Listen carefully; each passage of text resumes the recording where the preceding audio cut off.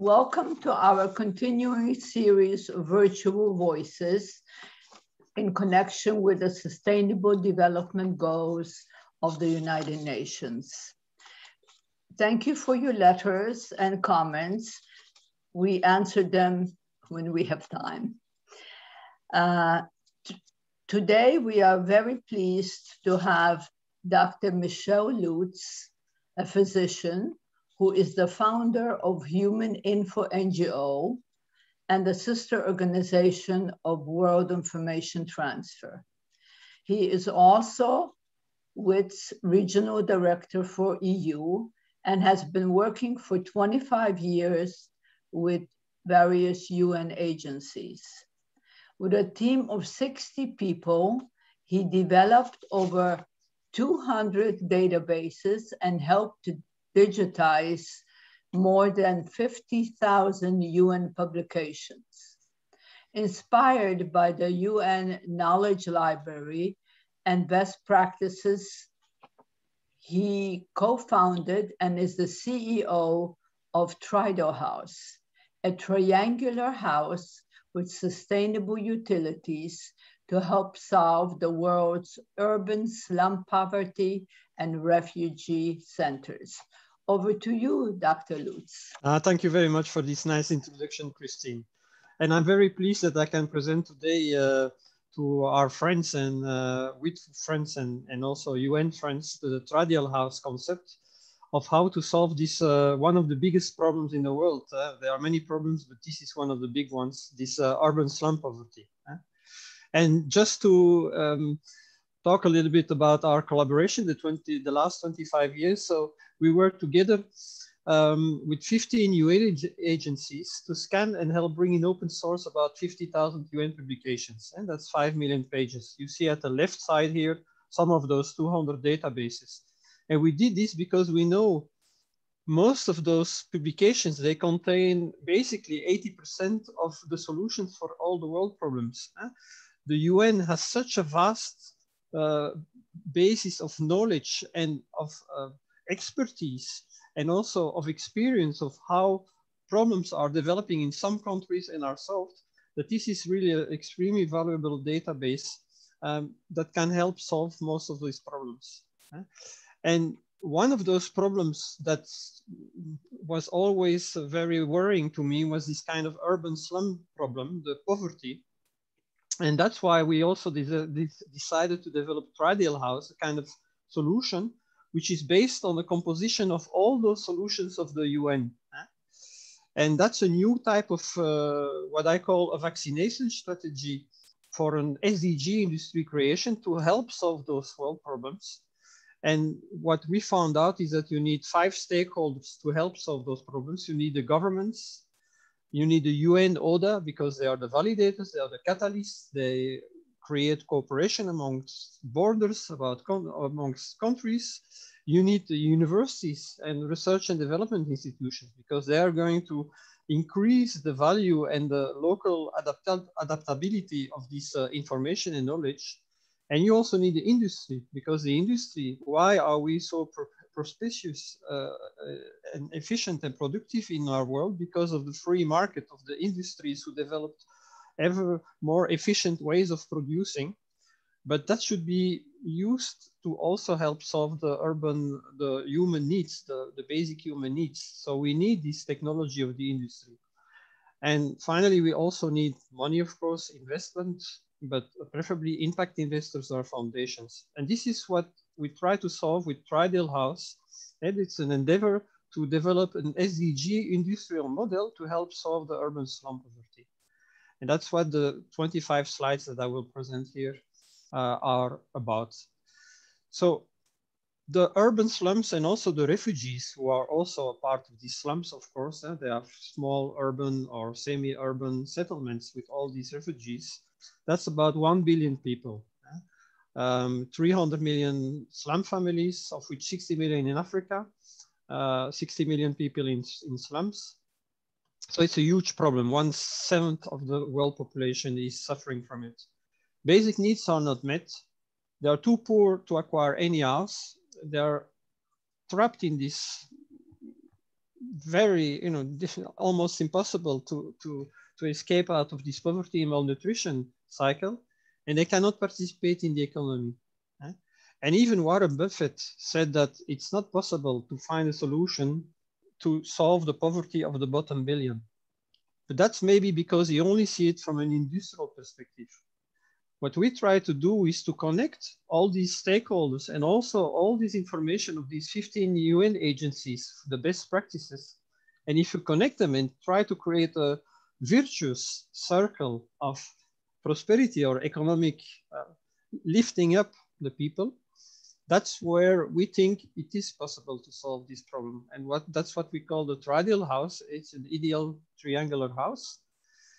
And one of the main features is that it's a self-financing house and produces food. And it's also based on these UN ODA best practices. And that's why we also have a lot of support, of course, because people recognize, and I always say it's not my idea, it's not my invention, I'm just composing out of the existing best practices. But our friends at the UN, they recognize this, they see this.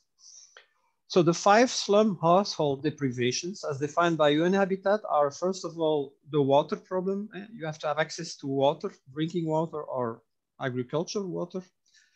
Sanitation facilities, that's a very important problem. People need a toilet and a shower or a way to clean themselves. Durability of the housing. So we decided that, for example, for Africa, the population will triple the next 80 years. And you cannot rebuild houses every 20 years, because then not only you have to build 3 times more houses, but you have to build 4 times the same houses. So that's 12 times more. So that's why we try to develop the house with 80 years durability in mind by using the best technologies and practices, but also by using local materials, so local cement. So we need, of course, a house with sufficient living area, around 34 up to 60 square meters for very big families, and secure tenure. And the advantage of our house is, of course, the land is not under the house, but on the roof of the house. And the house is somewhat mobile, so you can place it from one place to another if necessary with limited costs. But that's only about the UN Habitat deprivation. This is not solving the problem, how to create this, how to solve this problem, how to finance it. And so we added the urban farming, micro job and food production component. Whereas 1/3 of the food, the lesser quality strawberries or whatever, are used for own consumption, and 2/3 for local exchange and the revenue generation, combining a micro job with caring for children and elderly. But of course, it's a mass production problem, because you cannot build 1 or 2 or 5 houses. At a certain point, you have to produce masses of houses. So our concept of production is based on the industrial standards of modular mass production. And so it's a steel frame. And then we have composite panels in concrete, different type of concrete with foam concrete.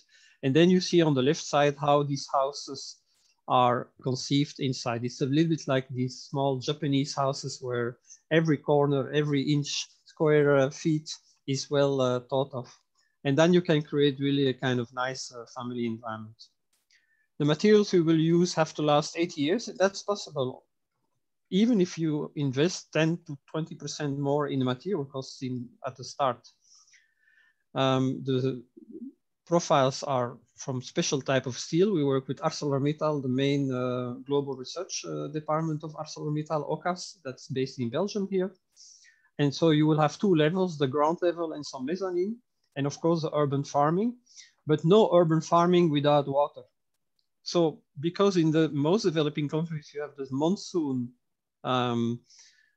periods of very rainy periods followed by dry periods, every house has a tank, a number of tanks up to 18 to 20 cubic meters, depending on the local rain patterns, so that the water is collected during the rainy seasons. And there is also a possibility to use this water during the dry season, at least a big part of the dry season. So, but of course, what we will provide is 80% the basic, the standard house with structural engineering. And we also work with the local universities to adapt this to local cultural shapes and customs. And this is our first country we work with is Ethiopia. So we will also integrate colors, and because the house not only has to have the function of the house in urban agriculture, it also has to be a very nice place to live where people feel secure and where they feel happy. And it's one of the most important aspects of a house to feel really at home. And this means at home in your own culture. And this is why we work with these universities. But of course, the house also has to have sustainable utilities.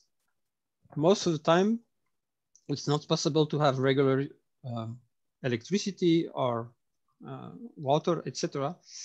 So we will not use pumps, electric pumps, but for example, we'll use a treadle pump, which is operated by feet or by hand. We'll have also, every house will have some solar panels.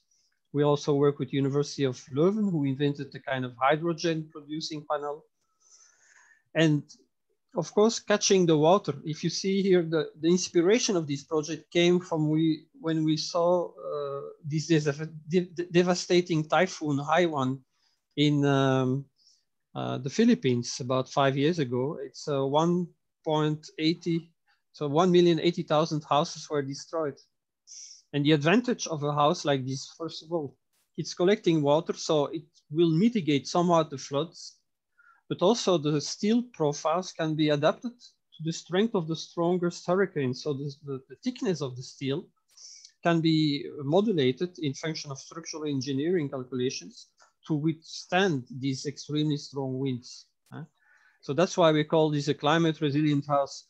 And for example, we had some discussions with, at the UN Habitat Conference 2 years ago with some of the World Bank people who were financing rebuilding the houses in Mozambique. There was also a big hurricane there. And they were very interested in this concept because you can rebuild, but what if in 5 years from now, there will be again a hurricane of 250 km/h winds? So, but of course, besides all these climate resilient components, the only way we can create a sustainable way of providing enough houses to this urban poor is if they can repay the house themselves. So the house has to generate some revenues. And we calculated that the industrial scale manufacturing cost of one house is $10,000 to $12,000. In case of Ethiopia, around 60 to 70% will be in local currency and 30% in dollars at mass production.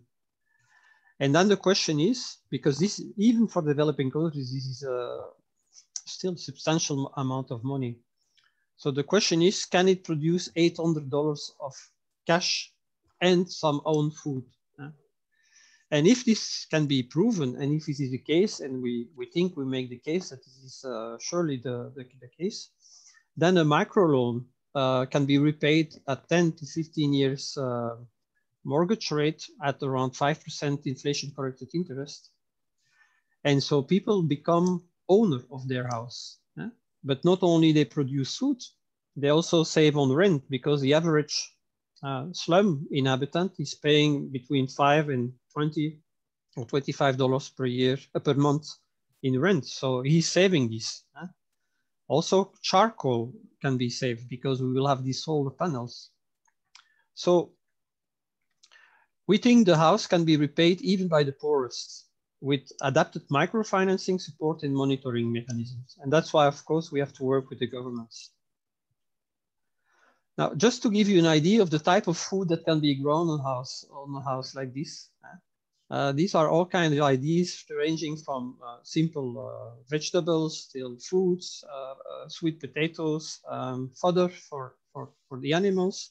But also on top, we will have some chicken enclosure for every house to have minimum 5 to 7 chicken.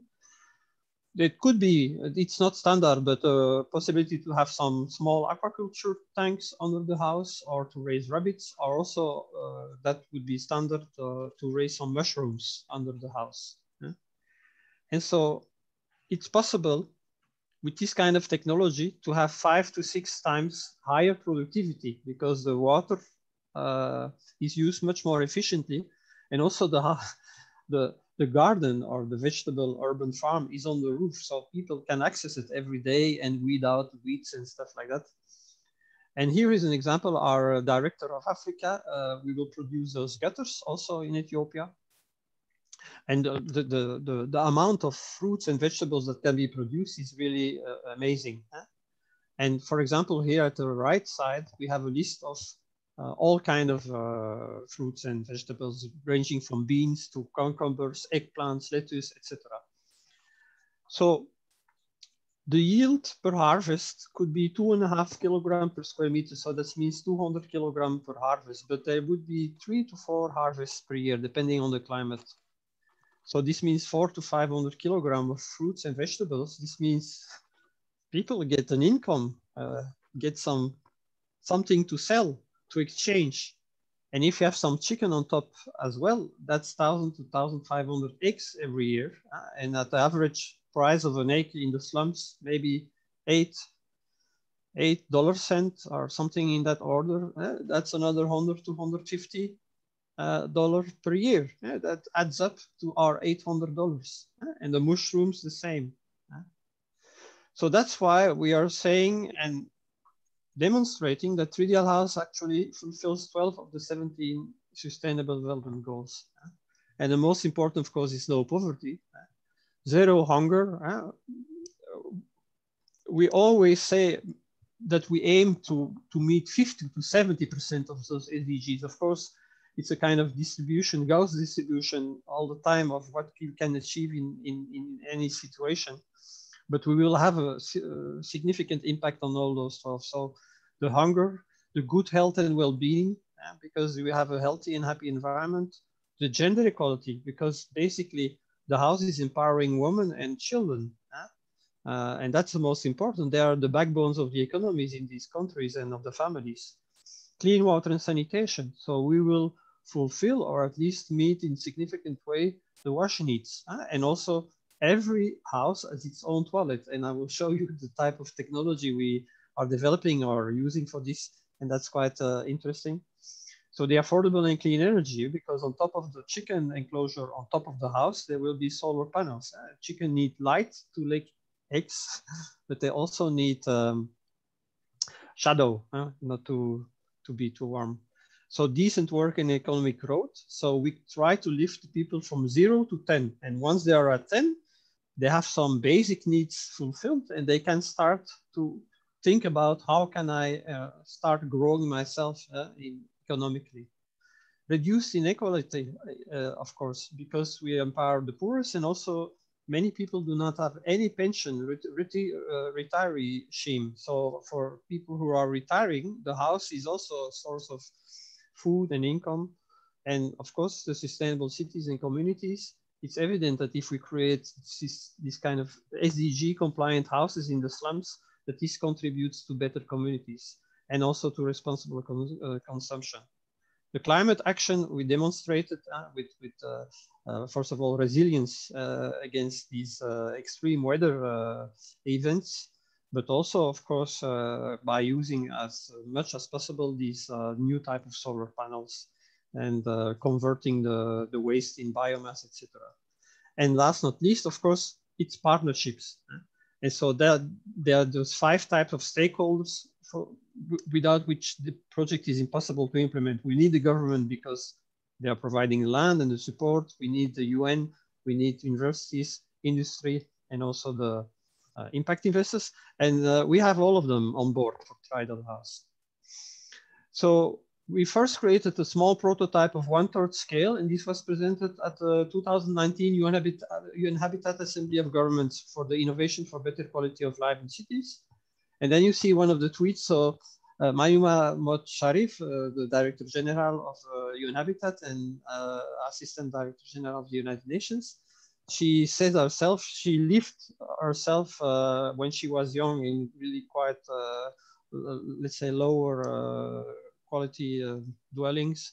And she said, Tridealhouse, a unique modular precast concrete house, produces food, generates revenue, and can be financed. So she was very supportive for our project. We also were broadcasted by some television stations in Africa, but the response both from grassroots from Slum Dwellers International, from architects, from government cabinet members, ministers, was extremely positive. So this has encouraged us to pursue this and to continue this. Of course, we had the COVID meanwhile, that created some delay, but we are still now going back full speed. Now, of course, it's all about manufacturing. At a certain point, it's about an industrial process, because otherwise you can deliver 50 houses, 100 houses, but never meet the local needs. And we want to produce as much as possible locally. So here you see the concept of this modular system, the structural engineering adapted to each country and the strongest hurricanes. And also we use special McNeely steel, which was invented also by Belgium ArcelorMittal Ocas Research Center. And this steel lasts 80 years without repainting. Because after 10, 20 years, if the steel is rusting, even if it's galvanized, if people have to choose between feeding their children or buying some expensive paint, because that's quite expensive paint, they will choose to feed their children, of course. And then the house will gradually collapse in those tropical environment. We also developed with another research institute, super strong concrete with super fine fly ash, with wastes basically from the coal power stations. So because of this cooperation with all these research centers and universities, we get access to the best technology. But even then, it's about people. And so it's not only needed to have one house, and that's not our goal to have an individual house. Our goal is to recreate the village concept from which the people most of the time are escaping from the rural poverty, to improve a little bit in the urban poverty. And so our goal is to create a kind of hamlet of 50 ground levels. That's a normal square house, let's say, or apartment. And on top of that, everywhere we see the red roofs, but then it will be 2 by 2. It's the Tridealhouse. And then you have the internal garden, so which is a totally protected garden where the children can play, but also you will have some goats or moringa trees and acacia trees and maybe some coffee plants or whatever. And then there can be a community interaction in social engineering where elderly people can watch out for the children while the mothers are working, etc. And where you can have common amenities such as the biogas converters, etc. And this way we think we can house 20,000 people in this. And I can assure you that this is an example. That's the most idyllic place in Belgium, 1 kilometer from where I live. And I interviewed some people there. There is so much social interaction with this system. So people are really happy. And we could house 20,000 people per square kilometer, which is not enough for slums, because a typical slum is 100,000 to 200,000, but is not producing anything, is not in any way sustainable. And here we will produce on this 1 square kilometer as much food as normally on 1 square kilometer of farmland. So this is less density, but still very high density. But the only way to create this kind of community engineering and empowerment. So before I go to some other details, these are the 8 necessary dimensions for sustainable outreach. So these are the 8 conditions to succeed. Otherwise, this project cannot succeed in any country. The price per house has to be $12,000 or less. For every $1,000 more, we calculated that 10% of the slum people will not be able to finance it. Some of them have external jobs, so some of them could afford 15, 16, 18,000, but not the bulk of them. It has to be a modular system, because you go to the site, it has to be built in 1 day or 2 days. We also work, most of our shareholders, so we are a company, but actually with the statutes of an NGO, but because we're dealing with houses, so we have a kind of commercial setup, but our main shareholders are foundations or humanitarian oriented impact investors, and we will do just a transparent 4% net profit margin so that we can reinvest and expand. And also that was one of the conditions of the World Bank, not to create a project who is just spending and then stops because it's not sustainable, but a project who can repay the loans when we want to start a factory, etc. The durability has to be 80 years. We explain this because the maintenance has to be minimum. And also the population in Africa will triple. In other countries, it will double. So you cannot afford to double or triple the number of houses and then have to rebuild it every 20 years as well. Of course, we have to conform to all the building codes locally. And that's why we work with local universities. It has to have urban farming and SDG component that you saw, and 75% of the material source must be national or regionally sourced materials. And we will also transfer innovation and technology. That's what we are already doing with the Ethiopian government. So the last row, of course, cooperation with government, UN, universities, industry, impact investors. I explained why this is, without those 5 stakeholders, it's, even if one is missing, it's not possible. And what we want to achieve is to create peer-supported factories where around 50% of the people minimum would be from the slums. So this means we will also integrate training programs, etc. Now, it's an enormous problem, an enormous scale. So at the end, when the product is ready, it's like a vaccine. You have to have the money to scale it financially. So we think we can raise, till now we raised enough to create our first 5 full prototypes, which will be ready around September, October. And after that, even we also have already some funds for the next 20 ones. So we think we can find the equity and the capital to build factories once we scale up at a very high scale in each country. But that's not the problem. The foreign currency can be solved. The most important aspect is housing loans. So the government has to participate to provide housing loans. And our project is unique in that way that the house is not a consumption product. If you provide money or print money, basically by giving loans or by printing actually paper money, you create enormous inflation if people are just using it for consumption. And a house is the ultimate consumption product, of course. But if the house is not a consumption product, but a productive asset, which increases the GDP, this means the house produces economic activity and food. So this is sold. So it creates a cascade of economic circular, virtuous circle.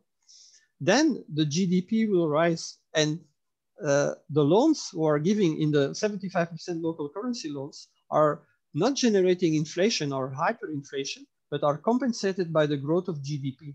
So therefore, we think, and we discuss this with some cabinet ministers, even cabinet chiefs of I think the Minister of Housing of the Philippines.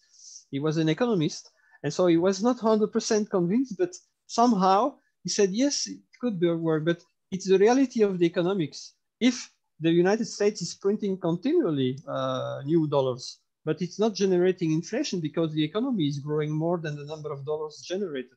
And also that's what the effect of this house will be. And that's why it's so interesting concept to create a house which also increases the GDP.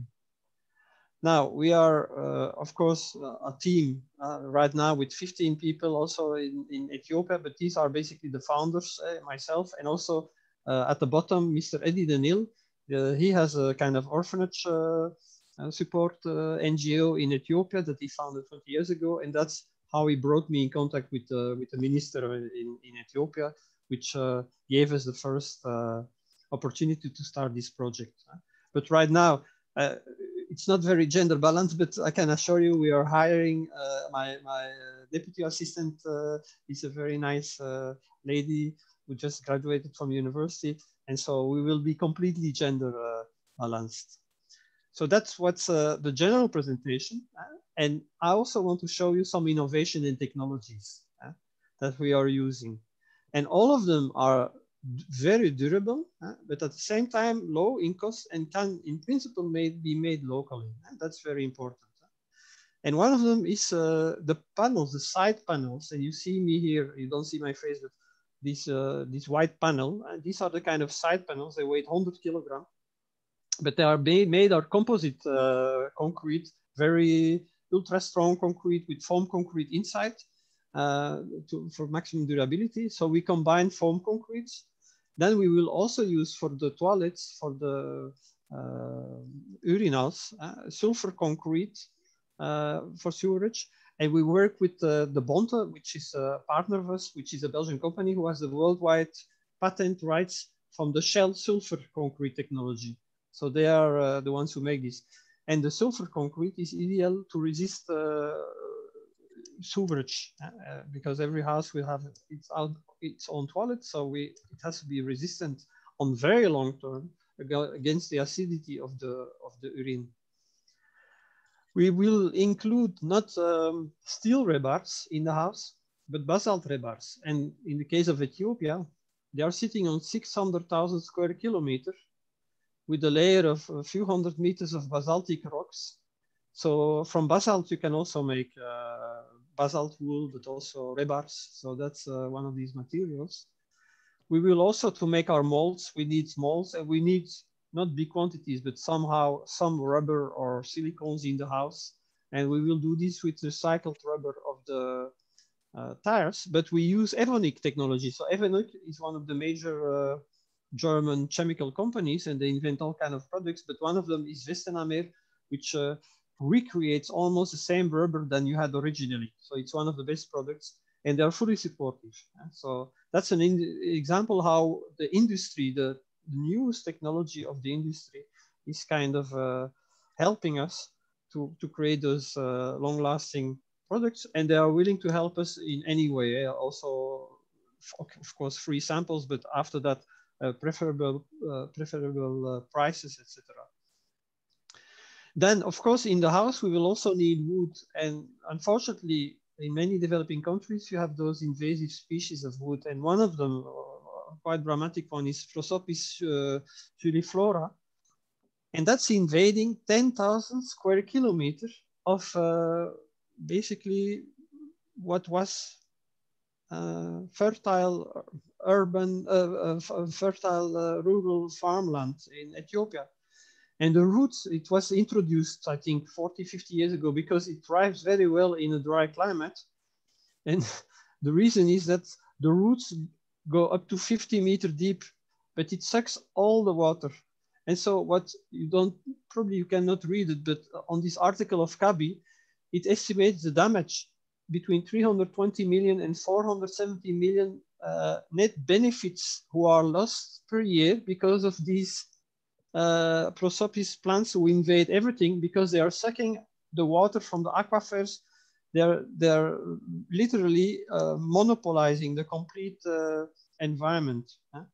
And so our idea is to use this wood because it's a very good quality wood. And also maybe use the leaves to create biomass gasification, etc., to make the cement. And so that's one example how for every country we are looking everywhere, what kind of resources can we use, local resources in these houses. And of course, the wood can be used for parquetry, for furniture, etc. We'll also use fiber reinforced polyester for the walking grids. And the reason is that it's much lighter than steel, of course, much cheaper, but also it lasts 80 years. So for us, that's always a criteria. Does it last long enough? So of course you have to make this locally at a certain point, but this is known technology. So we'll also make the stairs in this material so that they last extra long. And then you see the pricing. If we produce this ourselves for a complete house, it's $400, of which around $350, say 357, of which around 60% foreign currency component. And then very interesting also, we work with Belgian inventors, very nice lady, Mrs. Ellen Lejeune, who developed 10 years ago a kind of urinal for women. And so in every Tridealhouse, we'll have, and here you see the details, we'll have unisex urinal, so only for the urine, and it's a dry one, so it's not using water, but it's specially sealed, etc. So you have no odor. And also we'll use one of those toilet inventions for the figures, but so the urinals, what we'll do is collect these in the slums, because, for example, 250,000 slum inhabitants, they produce 80,000 tons or 80,000 cubic meter of urine per year. And if it's collected separately, in each liter, there is 2.3 grams of nitrogen per liter. There is also a little bit phosphor, but that's 184 tons of nitrogen. And you see the chart on top. It's one of those research reports of, I think from the university or agricultural research center. And it demonstrates that by fertilizing the land with urine, 60 kilogram per hectare, you have the doubling of the yield of maize. So if just collecting from these 250,000 slum inhabitants the urine every year, and in the Tridealhouse is collected separately in those sulfur concrete tanks, you have an increase of maize yield of 4,000 tons. Let's say that we create a sustainable business by taking 30% of this extra yield of 4,000 tons. That's 1,200 tons of increased yield. At the maize, the corn, in Europe we call this maize, in the States it's corn. At the corn price of, let's say, $300 per ton, that's $360,000 revenue. But you can finance 2 big tanks, trucks with this, and about 100 smaller kind of tuk-tuk machines who are collecting this, emptying these urinals. And we'll not do it with electricity and diesel pumps. We'll do it with those treadle pumps. So we'll adapt some specially. And so this can create, we think this will be a sustainable way to care for these sanitation and to empty these urinals every 3 months in every house. And we can even give 1 or 2 kilograms of maize flour to every person in this house. So that's a way of every component of Tridealhouse is thinking about how can create something sustainable out of this. And then of course, the community and then social engineering, and that's so important that I duplicated the site because that's what is going to create a vibrant local community where people, instead of being fearful from each other, are creating resilience and solidarity and tackling this poverty together and teaching each other, caring for their children or elderly. So I started by saying all this information of the United Nations inspired us. And we hope Tridealhouse could be one of the, hopefully in some time, many experiments or even success stories of how to create an SDG, Sustainable Development Goals industry, where instead of being market driven and demand driven, because there is no money, so there is no demand, but there is an enormous need, it is needs driven, and like vaccination, it tries to cover these basic needs. You can do this from 0 to 10 because there are 0 needs met and you try to go to 10. You cannot do it for more because that's the free market who has to decide. It's the political will of the leaders of the people. But from 0 to 10, I think this system can be used. And in any case, that's what we are trying to do. We are trying to develop ourselves as an example, where we know 80% of all world problems, the solutions are no, and that's known. That's what we integrated in this Tridealhouse. It's not my invention or I'm a medical doctor, so all my knowledge is based on this pyramid of thousands or tens of thousands of colleagues and researchers who have collected this knowledge. So you need the 5 types of stakeholders. And then we apply the vaccination strategy for SDG industry creation. That's what we aim to achieve. And we already work with the 5 stakeholders. We work with the Ethiopian government. We have already an MOU with the Innovation Ministry. The Minister of Construction and Urban Development will also sign one in a few weeks with us. We have full support of many UN, both local UN agencies, but also from UN Habitat. We work with 4 universities in Belgium and the main ASTU, Addis Ababa Science and Technical University in Ethiopia. The industry, we have the research center OCAS, which is a joint venture of ArcelorMittal Global Research and the Flemish government at a very big steel factory of Arcelor in Belgium here, and some other industry companies who are supporting us. And we have also a foundation of Mr. Happel, which was is a German industrialist who has a foundation in Switzerland, the Happel Foundation, who is financing, let's say, most of the 5 cost of the 5 first prototypes. So we hope to have our full versions around October this year. And so that's why I want to thank, first of all, Christine, because she has been very supportive to me already 25 years. We are very good friends. I'm very grateful to her, but also I admire her for perseverance of promoting each time, these SDGs, the United Nations. And so I thank her that I could present this year at Virtual Voices, our project. Thank you. Thank you, Michel, very much for your comment and for also providing a wonderful future-oriented solution to achieving sustainable housing for all. I certainly hope that the UN Habitat has been able to view this presentation. Now, what I would like to do is ask a couple of questions, and Ariel, I've also sent questions to you so that you can ask afterwards. This is a question from one of our university students. What reforms are needed to overcome poverty and improve housing? Who should be financing this? Well, Warren Buffett said the bottom billion poorest cannot be solved, according to him, and he's actually one of the most generous and knowledgeable capitalists. So the pure capitalistic system cannot solve it. I think there are two major conditions. First of all, you have to have those 5 stakeholders. If the government is not supporting this, you can achieve basically nothing, but you also need this know-how, etc. So these were the conditions I outlined. But even that is not enough, because the scale of the problem is of such a magnitude and there is no money.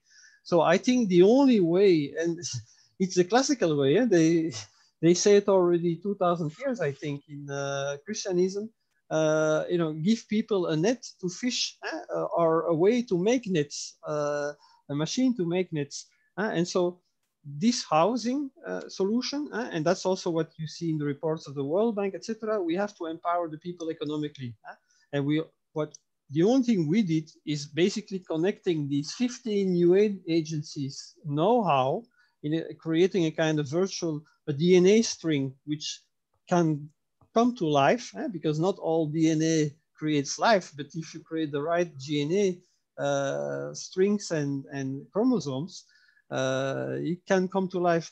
And so the fact that people can generate their own revenue and their own food and repay the house makes it financially self-sustainable. The other way around will never be possible, because the scale is, you're talking about 300 million families. So you multiply this by $10,000. The official development aid is, I don't remember, I think it's $200 billion, but that's also for health and for other infrastructure. So the only way is to empower people that they can repay themselves a house, but you have to help them, lift them from 0 to 10. They cannot do them themselves. Warren Buffett said it, so I believe him. So, but we have to bring this. So I hope this answers the question. Thank you. And actually, I have a note from one of our board members, Richard Whiteford, who said he would distribute this presentation to the people in Pennsylvania. So that would be, I think that should help with a lot of our other board members will probably do the same. And now over to you, Ariel, for the next questions. Yes. Thank you so much for such a wonderful presentation, Dr. Loots. I have many questions for you. The first that's good. is from Anastasia, and she asks, how can people influence on the situation with the housing for the poor? Are there any volunteer opportunities? Okay. Yeah, of course, for us, personally, now we work both. We just hired a fantastic lady who will help us, who will be first assistant director, but we also work with the university student groups, let's say, who are focused to development aid. And at a certain point, we would like main universities to maybe pay for one house and to have one house at their campus so that every student can contribute one way or another, that architectural students, they have their idea to do this or that to improve, because we don't know everything. The house should be open, a kind of open system where you can continually improve and integrate new systems. And for example, just on the level of nutrition and agriculture, urban farming, we have to combine all those foods. We also digitized from the Food and Nutrition Bulletin from the United Nations University. I think it was a few 10,000 pages of food and nutrition bulletins. But you realize that many children, they need the micronutrients. They need an optimal balance between certain vitamins, but also the proteins, etc. And so you have to create eco environments of certain type of plants and vegetables, etc., for a certain environment. But you have the climate change. So those plants, they have to be strengthened to resist very dry periods. And so the genetic engineering, etc., very important. And that's why we need continually on that level students who get inspired, who are making a master thesis or a PhD. And on the individual level, of course, our main activities are in the slums in the developing countries. So we are already in contact with some of those. But if we have students who want to join and somehow during 2 or 3 months do an internship, not now. Now it's in the conception phase, and we do it with those professional companies who are masters in the steel and others. But at a certain point, we will certainly be open for doing interns or combinations, because you also have to train the local people. We want a factory where the slum people get part of the workforce. They get the work. They help us create these houses. But then you have to train them. You have to make some maybe videos or inspire them and create the kind of community. And that's where, excuse me, there will be a lot of opportunities. But not now, maybe in 6 months. Well, thank you. I'm sure that many people on this will be very interested in that opportunity. Dr. Durbeck, I have more questions, but did you want to ask one? Yes, there is one that I can ask, and this is, do you think it is necessary to secure for life housing for a child born into a poor family? I'm not sure. So integrating. In other words, the question is, do you need to immediately secure housing for a child that is born into a poor family? Well, yes. Basically, I think that they are talking about poverty and children born into poor families. You know, of course. So this project, the Tridealhouse, is in first instance empowering the women and their children, because they're the ones who are staying at home. But also the problem, and this is one of our co-founders, Mr. Danil, he's supporting 1,000 street children, partly orphans, and many of those street children, they still have their parents, but they are so poor that they cannot be taken into the home.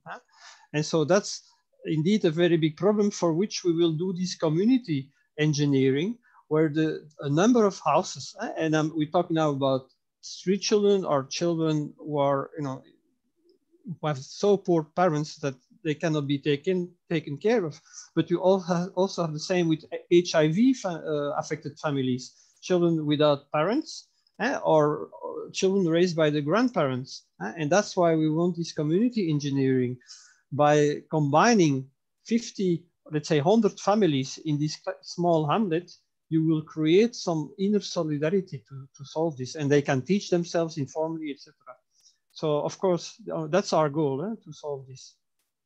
That's actually a wonderful perspective, that basically you could build communities of people that are basically have the same problems, and they were able to help each other. That's a very, very good perspective.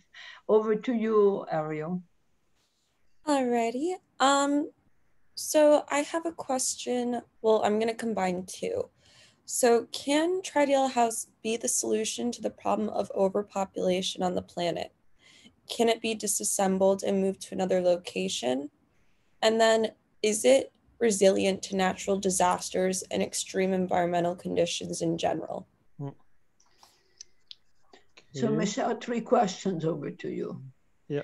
The first one I think is very, very important. So the mobility of the house, the resistance. Yeah, I explained already for the hurricanes. The fact that it's modular, first of all, steel, it's triangular, so it's stronger than a normal structure because the triangles are touching each other. It's a steel structure, which is also stronger and also reinforced by these concrete panels.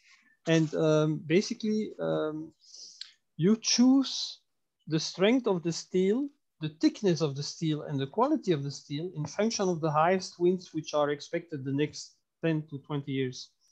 Actually, one of the experiments we will do, but not now, maybe in 9 months, well, it's a small dream, is to have one in those wind tunnels that they are using to test planes or rockets or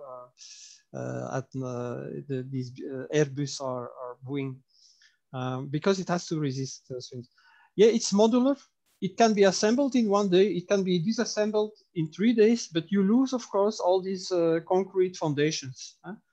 But in principle, it can be moved out. That's important because that's one of the problems when you look at the projections of the increase of size of the cities in Africa, contrary to the United States or to Europe, where it's relatively static. You see that the cities are going to double or triple in scale. And so what is a slum now could become an industrial or a middle-class neighborhood in 20 years from now. So it will take 3-4 days probably to disassemble a house and to put it again in another place.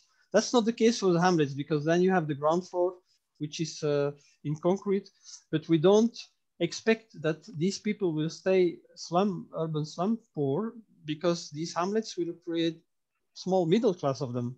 So that's not the problem. And then the first question was, I forgot. The first question was, can Tridealhouse be a solution to the problem of overpopulation? Yeah. Why are people? Well, of course it's a very complex problem, the population issue.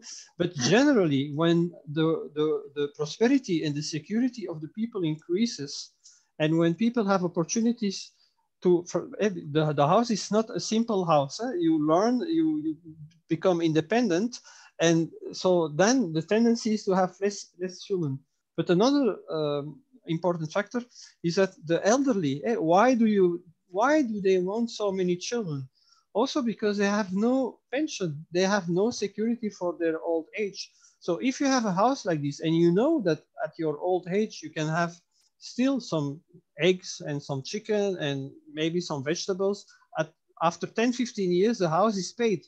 So then it's a pure revenue of $50 to $100 per month. But that's a kind of pension. Now, then the situation gets reversed. If you have a house like this, you have a pension. But if you have too many children, yeah, then you will have to maybe sell the house or give the house or whatever. So I think raising, the people out of the bottom of the basic needs up to a certain level of dignity and security can actually have a very positive effect on the reflex of having more children. So I think it will have a positive effect. Thank you. I have also another question, which is on the line of similar what we were just talking about. The refugee problem has been particularly acute in recent years. And this person is wondering, is it possible to not only provide refugees with money and housing, but with opportunities for self-realization? And on that note, I also want to add my own question, which is, for a situation like in Cox's Bazar, where you have over 1 million different Rohingya refugees, how long do you think, or do you think the Tridealhouse could be like effective in an area like that as well? Well, in principle, the house is modular. It can be deployed quite rapidly, can be repaid in 10 to 15 years. The problem of those refugee camps, we discussed this also with Christine, is that the hosting countries are somewhat reluctant to give them a permanent or semi-permanent status. So for our housing, maybe because it's modular, because it can be disassembled, maybe the local governments will accept that this is, let's say, an acceptable solution. And if then the houses, because there is no reason why we could not, if we want to create small concrete factories for those panels and other, and for the wood, etc., in slums, in urban slums. So it's the same for refugee camps. Maybe even the level of education in these refugee camps is higher because sometimes it's educated people. So there is no reason whatsoever that they would not be able to also create a part of this housing locally. And of course, the house themselves, it could be a very good solution, because then, and it's always the same, people have no activity, they are desperate, they have no food, etc. The house somewhat meets a number of these needs. Of course, it will never solve the problem of the refugee status, because that's the fundamental problem of finding a new homeland. But I believe refugees is an important problem. On the 1 billion urban slum poor, it's also 60 million of the refugees, type of refugees. So I hope this answers the question, that it's certainly applicable, but it will depend on the political will and authorization of the local governments. Thank you. It certainly does answer my question. I personally, and I'm sure Dr. Durbeck also feels the same way, feel like this initiative is going to make such a massive impact on the world. And I think for the Rohingya also, that situation in the camp, it will be improved a lot. but then I want to respond, in fact, to one of the previous questions. It's impossible for me to do this. I'm like the professor or inventor, let's say, who is composing these thousands of variations of molecules to find this cure or this vaccine against poverty in this case. But of course, the real vaccination is not done by me or the ones who inventing. It's a complete chain of people who are diagnosing or also applying the vaccine, etc. And so I hope we will be successful with, I think, but we will only be if a lot of people join us then to roll this out in many countries, and both local people, but a lot of know-how. We will not ask people to reinvent in each country something new. No, this is proven. It's not based on our knowledge. It's based on these best practices of the UN. And then we need this big team of collaborators, of partners who are helping us to bring this to these other countries, because it's still a complicated project in terms of microfinancing, training, etc. So we will need all the young people who are interested to join us. They will build this ultimately. Actually, Michel, this is a question that just came in from one of the students of journalism. I would like to ask Dr. Loots, how can young people influence the situation for the housing for the poor? And are there any young volunteer organizations that can help with this project? Well, yes, for sure. So right now, we are in the conception phase or the prototyping, but in 5-6 months from now, we will be open for this, for helping. Now, Warren Buffett, I respect a number of some people very much in the world, but Bill Gates is certainly one of them. Warren Buffett also. But if a person who is saying that he will allocate 90% or 99%, I don't remember exactly, of his fortune to help solve this problem. But he acknowledges he doesn't know how to lift these 1 billion, the poorest, the bottom billion. So yes, it's very difficult to solve the poverty, but we think it can be done, but not because we invented this house, because 80% of all the world problems, the solutions are there.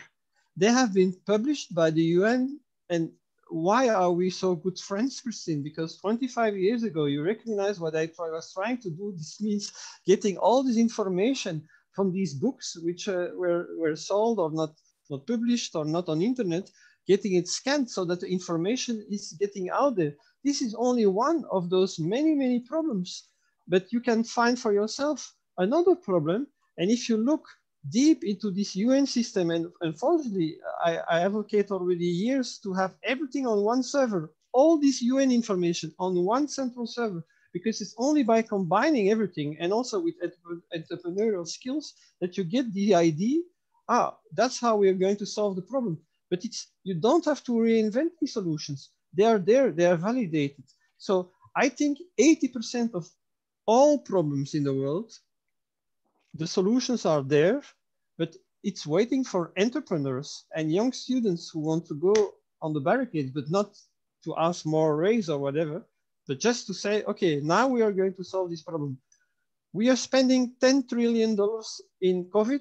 Okay, but that's actually creating inflation because you're giving money to people and there is no economic compensation for it, no growth of the economy. But you could invest 3 trillion just to put enough windmills. And at that moment, the CO2 would already be diminished, I don't remember exactly, with 30 to 50%. So you could advocate that it's proven now, it's possible with by pushing a button, they can generate 5 trillion or 10 trillion or 20 trillion, that this money is also used for productive purposes to solve these world problems. And our house is not asking money. We will need some financing, microfinancing, but it's paying for itself. So if you combine entrepreneurial skills with these problems and solutions as published by the UN, and of course it takes 1 year or 2 years for you to understand this, but just take this lady who invented this urinal for the woman. That's very important because the woman, they have to feel secure. It's one of the big problems, sanitations in those countries. Yeah? And so she's an entrepreneur. She developed this concept 10 years ago, and now she's delivering in all over Europe the solution and also helping us. And you could do exactly the same. It's out there, but I can only convince you and try to inspire you. Look at the UN, look at what they are saying and follow the UN. And I'm sure Christine will agree. Thank you, Michel. It's a brilliant food for thought and a wonderful, actually, statement to end this wonderful presentation. And I'm most grateful that you were able to make it. I know how busy you are, and we very much appreciate it. And as you know, it will be with great pleasure, always with great pleasure. So thank you again. And I first would like to mention the next week, our presenter is going to be Dr. William Hardy, who is the president and director of the National Veterinary Laboratories. And for the last 51 years, Dr. Hardy has been studying the feline and human retroviruses and zoonotic diseases and pandemics. So please don't forget to join us next week. And Ariel, thank you very much for all of your assistance in this presentation. Have a wonderful week and take good care of yourself, and we'll see you next week. Goodbye. Okay, bye-bye. Thank you.